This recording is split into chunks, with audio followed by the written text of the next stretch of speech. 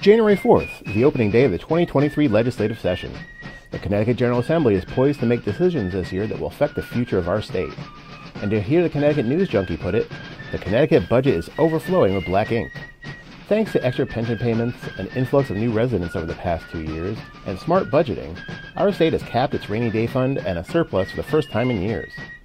If you were to ask municipal leaders how they would spend it, they would start with fully funding programs like ECS and Pilot, helping towns and cities ease the burden of the regressive property tax. We're going to hear from local officials from CCM's board of directors, education officials, and the thoughts of some of our legislators today on our special edition of the Municipal Voice live from the state capitol. The Municipal Voice is a Connecticut Conference of Municipalities podcast with WNHH LP 103.5 FM. CCM's Municipal Voice podcast continues to present a key forum on important state local issues. The views expressed do not necessarily reflect the consensus views of CCM or member municipal leaders. Welcome to the Municipal Voice, coming to you live from the Connecticut State Capitol building. Joining us today, we have Representative Jeff Currey, the House Education Chair, Lisan Hammersley from the Connecticut School Finance Project, and our own Brian O'Connor from Public Policy and Advocacy. Welcome, everybody. Thanks for being here. Good morning. Good morning. So, Representative Currey, let's start with you. For those of you that don't know, you were recently named the chair of the Education Committee. Congratulations. Thank you very much. So what are going to be your top priorities? First and foremost, we're going to continue working on accelerating the ECS formula to provide a student-centered funding model for all public schools throughout the state of Connecticut. So ECS and accelerating formula, what would it take to actually accomplish that? A whole lot of support from a whole lot of important people. First and foremost, we are going to continue to work in a bipartisan fashion through the Education Committee and Appropriations, of which chairs have given their support over the last couple of years on this initiative. Both Senate and House leadership have stated that they are going to prioritize this accelerated funding, and then it's a matter of getting the administration and the governor to understand the importance of why we need to provide additional resources to many of our under-resourced students, where 67% of our students are attending schools that are severely under-resourced at the moment. Excellent. Lisa, and where do you come in on ECS? So we are a non-partisan policy organization, and we've developed and worked with Representative Currey on this initiative to provide resources to students when the federal fiscal cliff occurs in fiscal year 2025. And I think that a 10-year phase-in, it's important, or it was comfortable for the state legislature being phased in over a 10-year period, because that means more meaningful or smaller increases year over year. But from a student's perspective, we are essentially losing an entire body of students. So it's important to accelerate the funding, to have the funding provided when the resources expire, so that teachers and other support that was provided as a result of the federal aid can continue upon its expiration. Great. Brian, what are you hearing from the town leadership? I was going to say one of the things that is of concern for some of what they consider overfunded towns is how does the acceleration of ECS impact them? Absolutely. So the bill that we've worked on for the past few years does not impact them. In fact, there is a positive benefit to those towns. So currently, next year, the towns that are considered overfunded according to the formula will continue to be phased out. The bill does not impact that phase out. However, there is a financial benefit to 75 of the 88 losing towns that are currently overfunded, because towns will no longer be required to pay for regular education tuition for those students that decide to exercise choice. So currently, every time a student decides to exercise choice, that town is then on the hook for a tuition bill that they have absolutely no control over. So this will eliminate that bill and will financially result in a net positive for 75 of 88 towns, as I mentioned. And speaking as the former Board of Ed chair in East Hartford, that tuition bill jumped from, I think, about $750,000 to well over $3 or $4 million in a short period of time. So those are resources that could be put directly back into the classrooms within those towns and communities. Great. It is important to note that with the bill, because the regular tuition billing is eliminated, it will stop the friction that tends to occur within the public school system, where districts, do not encourage necessarily their students to exercise choice and to attend a magnet school, for example, outside of the region, because there is that fiscal impact. So by eliminating regular education, it will result in a more friendly school choice climate in the state of Connecticut. and it will result in a net financial benefit to So districts. currently, in a lot of ways, it puts them in competition with each other? Well, I don't know if competition is the correct term, but if one or two students decide to exercise choice and attend a West Magnet school, for example, that district where the student is leaving, they have no savings as a result of those 2 or 3 students leaving their district. And so currently they have to pay. They have to still continue to employ all of the teachers and all of the other supports in the school, but then they have to pay. So by eliminating the tuition billing, there will not be that adversarial type relationship between different types of public schools in the state of Connecticut. Interesting.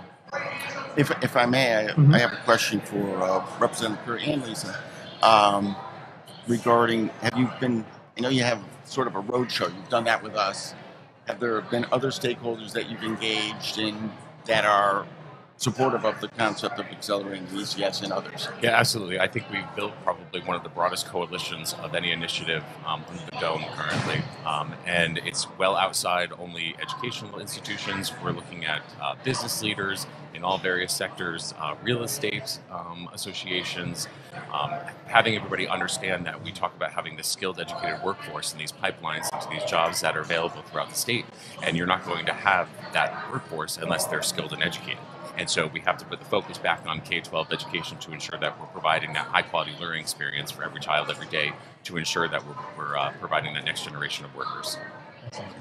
I think, we all know central to the education experience is, of course, teachers. And we are looking at a teacher shortage in many places. A lot of places, teachers are left to buy resources for their own classrooms. The career doesn't necessarily look promising to a lot of young people today. How can we incentivize college students into the classrooms? I think we have to start a whole lot earlier and really focus back on the high school to get those students interested. And I think right now what they're seeing is they're seeing teachers and educators and support staff who are stressed to the max because of everything that they're being tasked to do. And given the fact that there are the shortages and that they have classrooms of 28, 29 students with no additional help. And so we have to first be able to provide the support for those classroom teachers so that those students then see that this is something that they might want to go into. At the same time, understanding that we have an enormous gap when it comes to the wage of what we pay our teachers throughout the state of Connecticut. And there's no reason why a student should leave on a Friday night from school or Friday afternoon and then at night see their teacher tending bar just to be able to make ends meet. So we have to be able to provide those additional wages for teachers as well as the protections, because right now teachers, frankly, are under attack throughout the entire country when it comes to a number of matters. And so I know we're going to be working very closely with the teachers unions on seeing what we can do to be able to provide those protections. And then, as I said, hopefully that trickles down to those high school students who will be a little bit more interested in the teaching profession. Great. Lisa, do you have anything on this issue? No, I think Representative Currey summed it up perfectly. Great. CCM also, in addition to the teachers, has been looking at the lack of paraprofessionals. Does the state have any plans to foster candidates into these roles as more and more skilled professionals retire? I think we are looking at all avenues of how to staff up all of our support staff. We know that the paras are oftentimes the backbone of those classrooms, and I think they are definitely underappreciated for the level of work that they do. And so if we can provide ways in which we can attract different folks back into the classroom where they know that they're going to be supported, they're going to be safe, and they're going to be effective, then hopefully we can take care of that shortage. Great. I would add, adding to the importance of passing this bill this legislative session, we know that districts have used $430 million of the $1.6 billion of one-time federal dollars to support personnel. Many of those positions are for teachers, so while there is a teacher shortage, there has been an increase in the number of teachers employed across the state of Connecticut. Unfortunately, the teacher shortage is occurring in the most under-resourced communities where they pay the least amount of wages.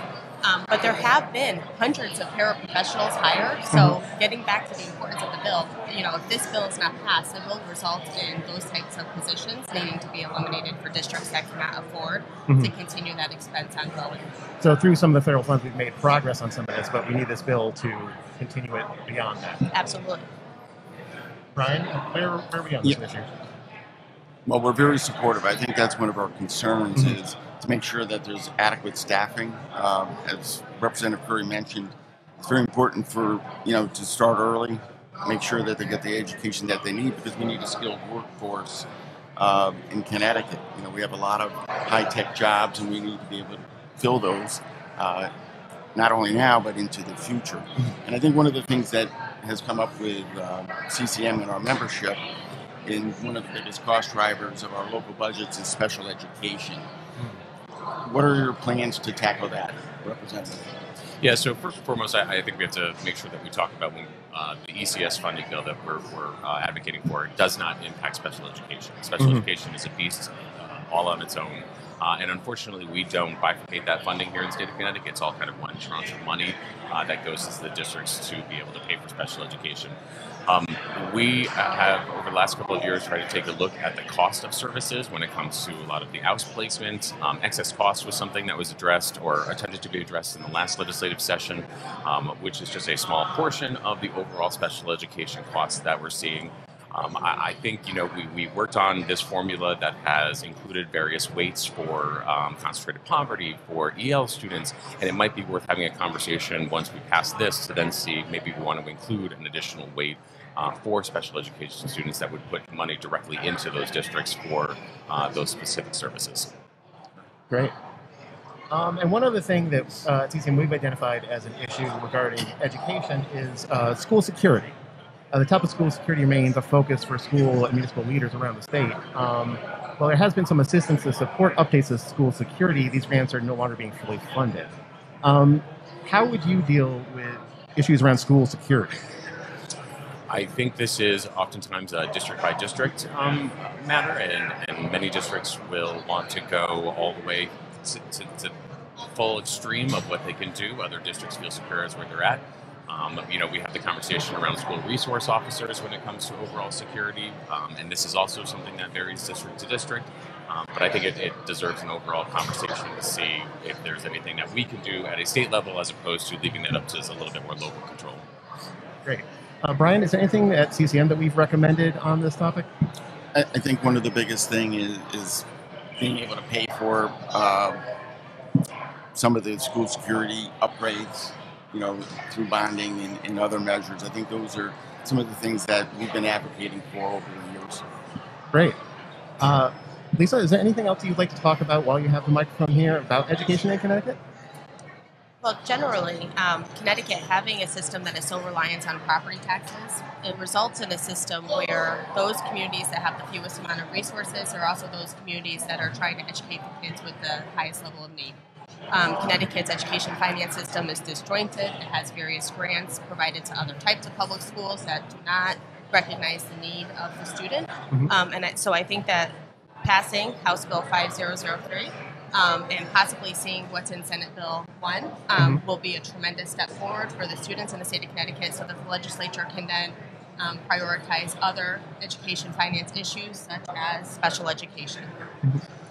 Brian, while we have Representative Currey and Lisa here, do you have any other questions or concerns that you would like to bring to light? The only other thing that we would bring up is early intervention in education. I think that's one of the key things that we've seen evidence that, the earlier the child can read and do math, the more successful they are. Especially, I think there's a major tipping point. If they're not at reading levels by third grade, that there's higher levels of incarceration, dropouts later on in high school. Do you see the legislature working on anything in those regards? Yeah, this last legislative session, we passed the big reading bill that created the Office with an SDE. That has had a bit of controversy when it comes to how that's being rolled out within the individual districts. So we may kind of have another conversation about that to see how we best implement that. But you're absolutely correct. If the kids aren't learning to read by grade 3, they're no longer reading to learn thereafter. And so unfortunately, I'm not sure everybody understands the importance of that at all levels of government here in this building. But we're going to make it our mission to put education at the forefront of everything that we do this legislative session. This does too, Brian, get back to the funding issue as well, right? So when you have a municipality such as Bridgeport that doesn't have a lot of local property, to fund education, you have a classroom where there are 29 first, second, and third graders in a classroom with no additional paraprofessional support and one teacher. And those students very likely have additional learning needs. It should be of no surprise to anybody that there are students that are not learning to read in such an environment. And so moving the funding bill like this forward could certainly help to reduce class sizes, to increase teacher pay. Because certainly if I'm in Bridgeport and you look at the salary scale for a teacher in Bridgeport, it's much lower than its surrounding towns. And so if I'm a teacher, why would I stay in a classroom with 29 kids and no additional adult support? You know, the system is failing and it needs to be corrected. Which why I think it's very important that, you know, we often hear it shouted that we have the second or third best education system in the country. Well, that's cute, and you can say that, but when you walk into that classroom in Bridgeport that Lisa just discussed, you know that's not the case.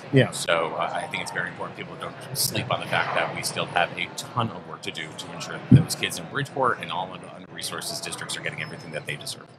Can I piggyback off of that? You certainly can. Getting back to the third best state in the country for education, we have one of the most underperforming districts in the country, in our state. You know, we are a very wealthy state, and the city of New Britain, unfortunately, is one of the most lower performing districts across the country, which is mind-blowing to me. They're 4.5 grades behind the national average in test scores, and that is unacceptable. And one of the most underfunded districts is, in fact, New Britain.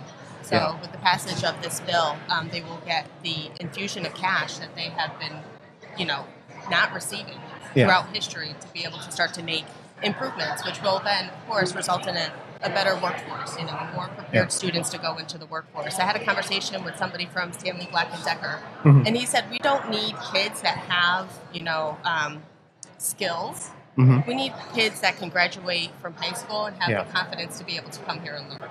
You know, and having an appropriately funded education system will result in that.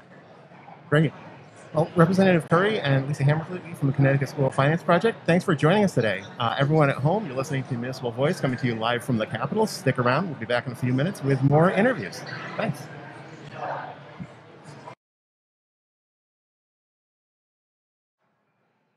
And when you're back with the Municipal Voice coming to you on WNHH 103.5 FM, we are here at the Capitol live.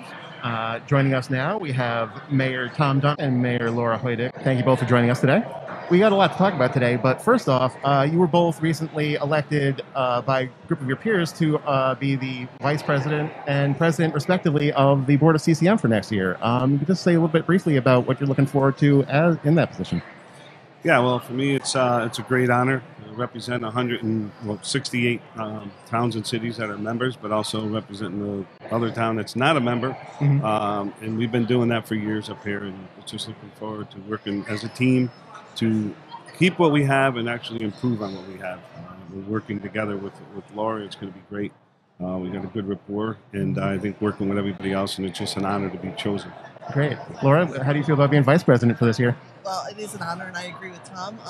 It's great that CCM has worked so hard with the legislature and the administration in the state of Connecticut to improve the residents' lives and how our municipalities are able to operate.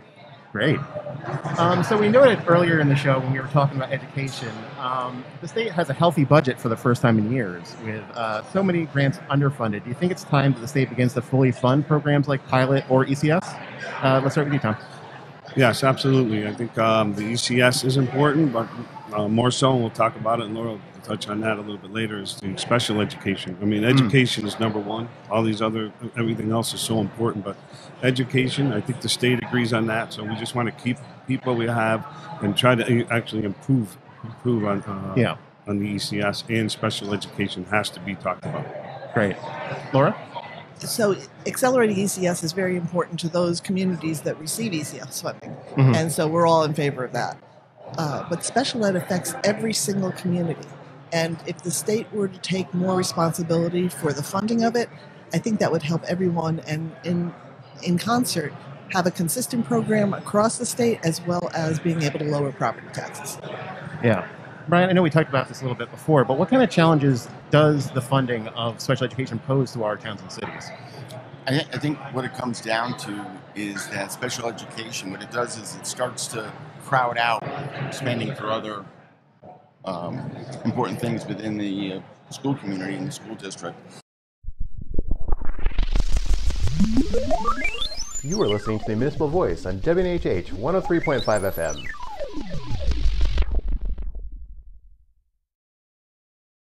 Definitely. So I echo what Tom said about dispatch. If if communities want to work together, they should be able to work together, just like with shared services. Enforcing or making communities have to do something is not really the way to go, especially if they already have a viable system. In Stratford, we're lucky. We have an outstanding dispatch. We have a paid and volunteer EMS and ambulatory service, but we also have mutual aid, where we have ambulances that come in, and our paid fire and police always have mutual aid to reach out to. Not every community is like that, so I think it's based on what the community needs, what the CEO wants, and what's most cost effective and provides a great service. Because with public safety, you really don't want to just take the cheaper is better approach. So it sounds like what the state could really do in that case is, take barriers out of the way for towns doing that, but not necessarily push them into doing it if it doesn't fit them. Totally agree. The less barriers, the better. Absolutely. More gets done. Brian, is there anything else that our advocacy team wants us to focus on this year at the Capitol? I was going to say, I think one of the key things is energy costs. We've seen everything spike, actually right at the new year, not only for our community or local towns, but also at the residential level and commercial level. Do you have any thoughts or ideas of what the state can do, whether it be virtual net metering, shared solar, any other kind of projects that you think might be effective in trying to combat the rising cost of electricity? Yeah, I think they're doing it, but I think it's, again, something that moves slow. They keep canceling or changing it. We've been working on a project for like 6 years. It's coming to the end now, but again, that's going to help a little bit. I think there's a lot more they can do, and I think a lot quicker. So this is near and dear to my heart, and having been ranking on energy and technology for several years. But I'm going to echo what the governor said during the election season, and he said, "Why aren't we having more nuclear?" And we almost, Millstone or Dominion, whatever you want to remember it as, was almost closed, and thank God it isn't, because that's over half of our energy. It provides half of our electricity. Wow. So I think the balance between sources is important. Unfortunately, it's not always in our control, because there are national policies that have been set that have diminished gas and obviously fossil fuel, but it's a balancing act, and we have to be able to make sure it's affordable so the economy and people can survive, and we have to take advantage of our Class 1 renewables, which is a little hard with hydrogen and fuel cells when you don't have the gas influx. So if nuclear is the way to go, then support it initially, and then get us so our portfolio is balanced. Great. I just have one final question that what, outside of what we have here at CCM's legislative agenda, what would you like to see the legislature do this year that would have a positive impact on either the state as a whole or your municipality? Well, personally, I think I'm hoping to get into and talk to some of the leaders about some of the mandates. Some mandates they could change, I think, simply. We could get in the room and talk about them and try to explain why they're there. But it's the mandates. I think some of those right away would help immediately towns and cities in their budgets. Definitely. I agree with Tom on mandates, especially, and those barriers that we talked about, reducing the barriers. I also feel that less is more. This is the beginning of the long session. The budget is set. If we have priorities and not as many bills going forward, and actually, it would be amazing if the budget could be passed within the first month after the bills are JF'd. Yeah. Because then the communities know what they're up against and what budget restrictions they're going to have, and they can actually plan. And that would be a refreshing change for us to have that budget in April or even May. So that's one of the things that I would encourage the General Assembly to do this year. Yeah, I know unfunded mandates is always a big issue for us at CCM. I know we try to keep track, and I think last time I saw a number, it was somewhere around 1,400 of them. I was just going to reiterate that. 1,400 mandates, and obviously, a lot of them, people were saying, well, they don't cost a lot, but you add them up, and it's a cumulative effect. And, a little bit times 1,400 adds up. Yeah. Yes. Definitely. All right. Well, Mayor Tom Dunn of Wolcott, Mayor Laura Hoydick of Stratford, our Vice President and President this year. Thank you so much for joining us today at the Capitol and talking on these issues. Everyone at home, stick around. We'll be back in a little bit. Thank you. Thank you. All right, we are back with Municipal Voice, live from the Connecticut State Capitol. We are here now with Sean Scanlon, the newly elected State Comptroller. Thanks for joining us. Yeah, happy to be here. Happy opening day. Great, yeah, good to have everyone in the building again. Yeah. It's an exciting day. So we asked you to come on specifically right now to talk about the Connecticut Health Partnership, something we're kind of interested in. Sure. Talk a little bit about that. Well, the partnership plan is essentially a way for municipalities to have some savings by leveraging the state employee health plan and essentially buying health insurance through the state's power. Right now, we have about 200,000. My office, soon to be office, they get sworn in about 2 hours. They purchase and negotiate health care for 200,000 state employees, retirees, and their family members. And what the partnership plan basically does is it takes about 50,000 state worker or municipal workers and essentially allows them to pool with us in a way to get some savings that the state employees are seeing on their plan. There's about 60,000 employees in it, 120,000 or 120 groups rather. And I think so far in the first 8 years that it's been there, I think it's a good chance for municipalities to see what the benefits are of a plan like that. Great. Brian, do you hear from our members that this is something they would be interested in? Yeah, we have plenty of members that are participating in the health partnership. And I think one of the things that they're concerned about sometimes is just the costs of participating. What initiatives are you looking at this year maybe to address that?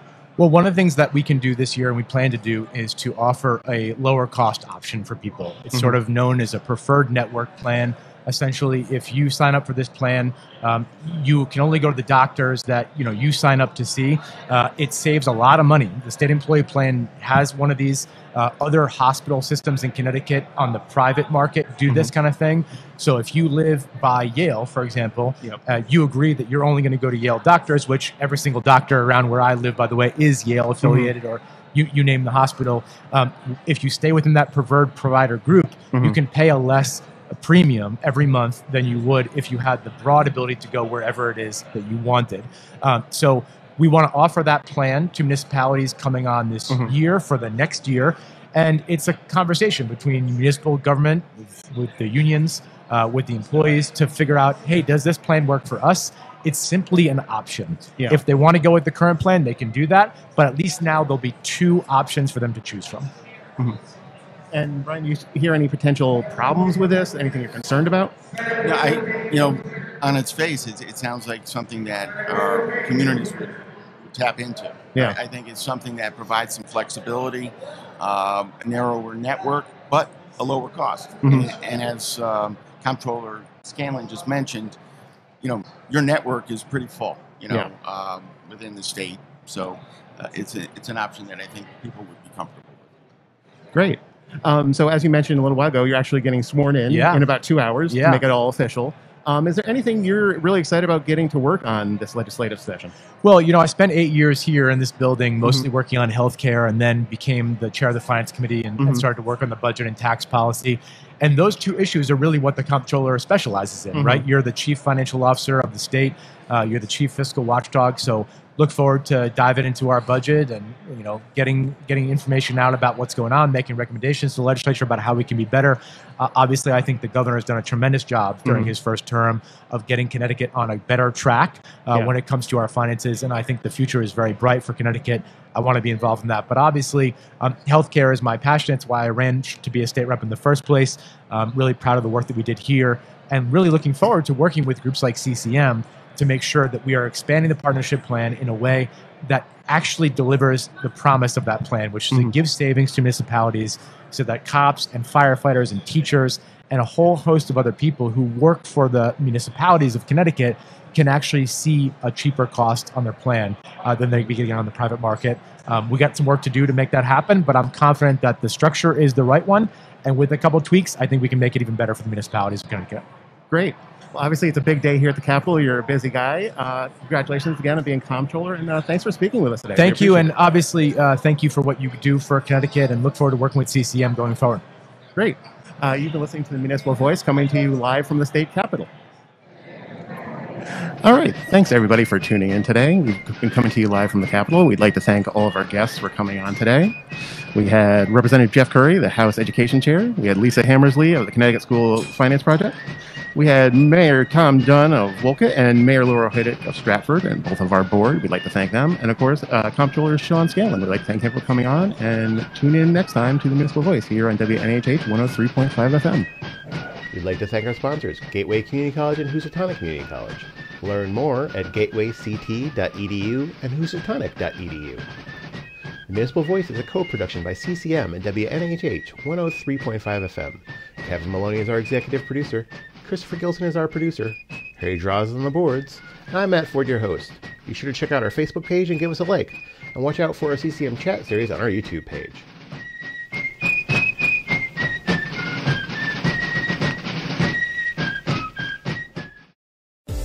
America was founded on the principle of representative government, but communities of color are marginalized in this process. If you're interested in running for office or serving on a local board or commission, the Connecticut Conference of Municipalities and the Campaign School at Yale are hosting Representation Matters, a free remote 2-day training session with informative workshops and panels of experts to give you the tools to make this a reality. Visit ccmcares.com for info on how to register.